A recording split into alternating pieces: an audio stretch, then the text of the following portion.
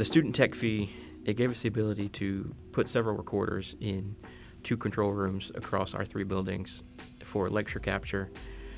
We have the ability to live stream events out from specific classrooms. Probably 60 microphones in 3 classrooms at the beginning of COVID, so that we could go truly hybrid with all of our classrooms in our main building. I think it can benefit students because it allows us to capture all the classes, having microphones in every classroom.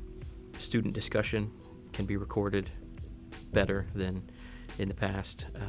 The asynchronous aspect allows students to not have to stress about missing a class because they're sick.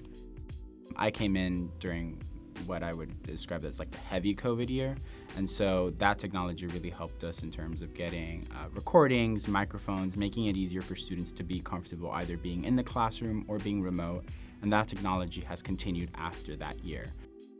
We almost always use the technology for some of our events just because we have either judges or panelists or lawyers from across the state or country that want to partake in our events, but they can't travel here, whether it's last minute or whether travel to Tallahassee sometimes can be a little expensive.